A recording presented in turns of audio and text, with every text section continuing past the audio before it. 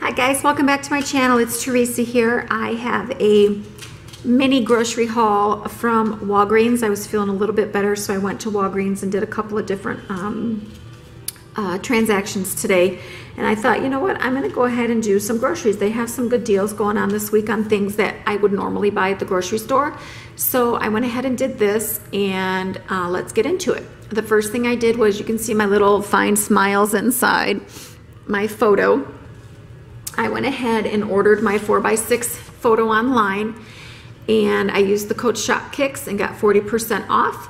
And when I picked it up, I didn't give them my phone number and a spend 15, get 3,000 points Catalina printed for me. This has been going on for several weeks now. I've been doing it since the Oxy deal with Walgreens, so that was a few weeks ago, definitely.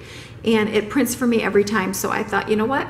I'm gonna use my grocery money, because this is coming out of our grocery budget, and I might as well just get paid for it. So that's why I did that. And let's get into it. The first deal I did was the General Mills cereal. It's $1.88.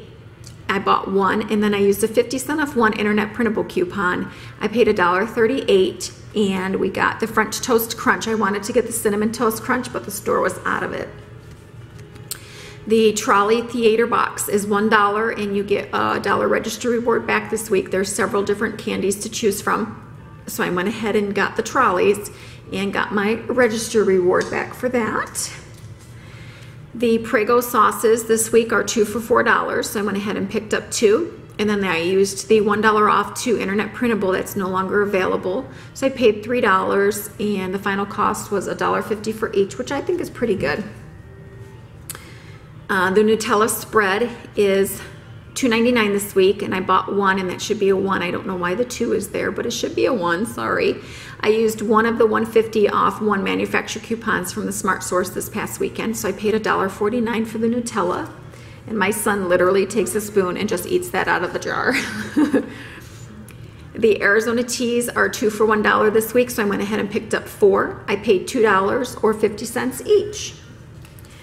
And the Dole fruit cups, those are 2 for $4 this week, so I bought 2. I used one of the 1 off 2 manufacturer coupons from the Smart Source this past week. I paid $3, and then I submitted a checkout 51 rebate. It's $1 off of 2, so the final cost was $2 or $1 for each of those. So my total transaction cost was $15.87, which put me over the $15 threshold to get my 3,000 points. I had $4 in coupons that I used, so $11.87 was my total.